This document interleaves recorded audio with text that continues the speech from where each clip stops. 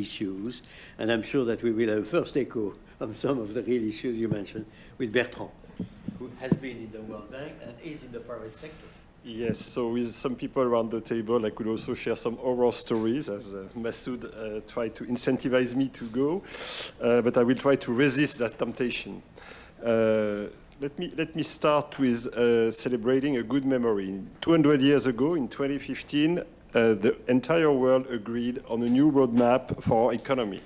We called it Sustainable Development. We added the Paris Accord in December, and previously to that, we had the Partnership for Development signed in Addis. So in 2015, we agreed that our economy should be more resilient, more inclusive, and more sustainable. And everybody agreed. Everybody signed. All our governments are part of this roadmap. I remember at that time, one of the questions I raised was, it's great to agree on objectives. How do we pay for this? How much does it cost, and who is going to foot the bill? And one of my contribution was the report from billions to trillions. Here we are 8 years later. We are both totally off track and at a turning point. The number of billions available is, let me optimistic, still the same. And the number of trillions needed has grown, precisely because we are off track. On top of that, I mean, we've discussed that yesterday and this morning, we are facing centrifugal forces wherever we look. You call it polycrisis, perma-crisis. You have the geopolitical issues, economic tensions, the financial change of paradigm, the rise of interest rates, inflation, social, AI, etc., which basically move a number of people to look inward and not outward. And I think it is a very important issue. People are less and less interested by the rest of the world. And to a certain extent, I have sympathy for that approach. And so you see the results in a number of big gatherings, be it the G20, be it the BRICS, being the discussion around the loss and damage. So last year we celebrated as a success the creation of a loss and damage fund, and last week or 2 weeks ago, people say, well, it's going to be difficult, and we don't want the World Bank to be in charge because the World Bank is American. So that's the reality. I mean, we are facing a global gap, so people now are playing the global south against the global north or the global west. And the tensions abound. I was sharing with Jean-Michel over lunch a quote from Marguerite Yourcenar. Some of you might know her. She was a Belgian writer, actually. She lived and died in the US, and she wrote a book called The Memoirs of Adrian. So she put herself in the shoes of the Emperor Adrian, aging in his villa north of Rome and reflecting on Rome and the fall of Rome. And he say, I know that the fall of Rome will arrive. How can I delay that moment where the barbarians outside and the slaves inside will rush onto a world which we ask them to respect from far or to serve from below? And then he adds, but I would like them to love Rome. And I think, I mean, it has some echo with the situation we are facing today. And so we are facing this tension, and it has I mean, impact on what Masoud described. So we are facing challenges. The roadmap we agreed in 2015 requires trillions. I mean, it looks a little bit surreal to add trillions to trillions. And we have to find these trillions in a world where market conditions have changed, and I think a number of the speakers will discuss these market conditions. They are not helpful. Where the policy mix is changing as well. Fiscal stress, the role of monetary policy has changed. And when the governance, the global governance is more and more fragmented. So in a nutshell, private flows are diminishing. They are minuscule and they are diminishing. It's less than 4% of European AUM which goes to emerging market, less than 2% of American AUM. So it's very small. It's diminishing for a number of very rational reasons. Interest rates. When you're a small mutual insurance company, why would you want to take a risk in RDC or in Morocco if you can get 5% on US Treasury?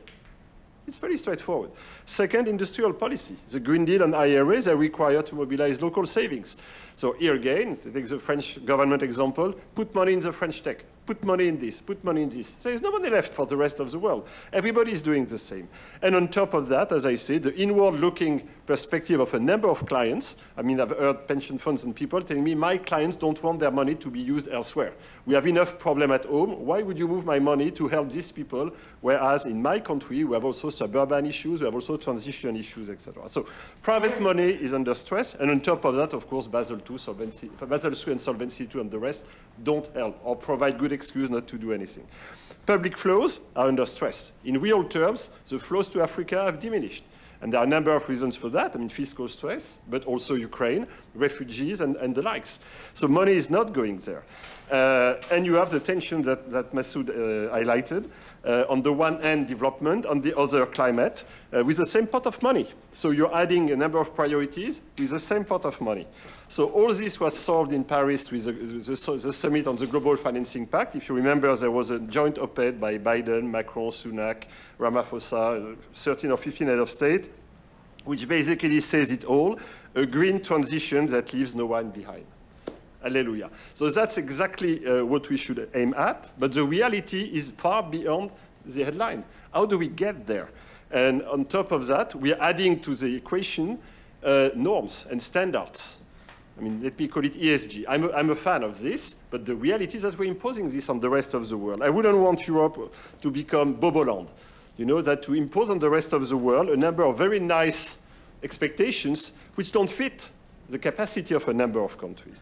So let me conclude with that. I think we really have to really shift the needle. We have to, first of all, recognize the issue, and that was the benefit of the Paris summit. It put the issue on the table. There is a divide between the South and the North. There are real reasons for this divide. There are financing problems. We have a lack of money, and we have a multiplication of objectives, and we have very few places where we can do this properly, including, as Masoud said, within the MDB international system, which is less and less fit for purpose, very unfortunately. So it's very difficult to follow. And that's because the issue will be handled if we are able to join forces. And of course, it's easier said than done. Join forces meaning that the countries, the receiving countries, should do something, that the MDB and DFI should also change the way they handle things, that we address a number of the normative issues, which of course in a universe where risk is the name of the game, people are less tempted to do. So good luck to the people who want to change Basel III or Solvency II in today's world. And we have to mobilize investors.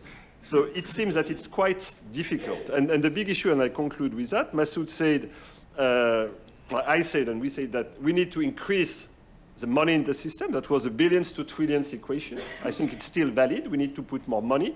But maybe more importantly, we need to add a new chapter, which will be from trillions to millions. Even if hypothetically we got the trillions, I don't think we would be able to use this money. And no, but I'm very serious about this. And you see that with the EU plan. I mean, we are supposed to have 800 billion. I mean, the big chunk of this million cannot be spent. So that's the issue today. I think we are facing a fantastic, I mean, dramatic and fantastic situation, and we really have to revise our operating system fast. If not, we'll gather next year, and it's going to be even more problematic. Thank you. Thank you very much indeed, Bertrand. I don't want you to react. I was looking for your criticism of the promises that were simple promises with figures and were not at all respected, the 100 billion. But for instance, yes. For instance. There are many other promises. It is a catastrophe. That's one of the many promises. Everywhere I go, they don't speak of trillions. They say, no, you said you would ship 100 billion, and we saw nothing.